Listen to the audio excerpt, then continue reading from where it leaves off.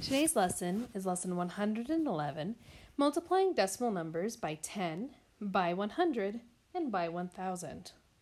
All right, so if I wanted to multiply the number 1.234 times 100, whenever I multiply by a number 10 or 100, the value of each decimal place and each place value is 10 times greater than the one before.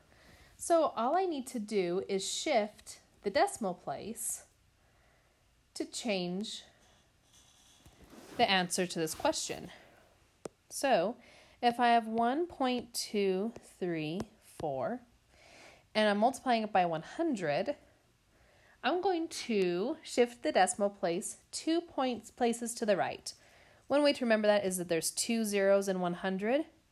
So I can shift the decimal place 2 places to the right. So the answer is going to be 123.4. And that's really easy to do in your head just by shifting the decimal place. Okay. So if I want to multiply 1.234 by 10, well, there's 1 0, so that means I'm going to move the decimal place 1 place to the right.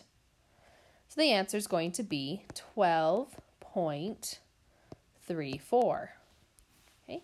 If I want to multiply that by 1,000, then I'm going to take that decimal place and move it to the right 3 times because there's 3 zeros here. So 1, 2, 3. So my answer is going to be 1,234. Now this time I have 0.1234 and I'm timesing it by 100. So 2 zeros, I'm going to move the decimal place 2 times. 1, 2. So my answer is 12.34, which is the same answer as the first one. Hey, what about 0.345? If I multiply by 10, there's 1 0, so I shift the decimal place 1 place to the right. So my answer would be 3.45. If I multiply by 100, I shift the decimal place 2 places to the right. 1, 2. So the answer would be 34.5. And the last one is multiply by 1,000. There's 3 zeros, so we shift it 3 places. 1, 2, 3. So my answer is going to be 345.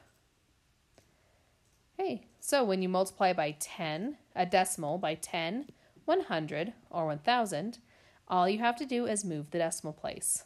And that's it for this lesson. Good luck on your homework.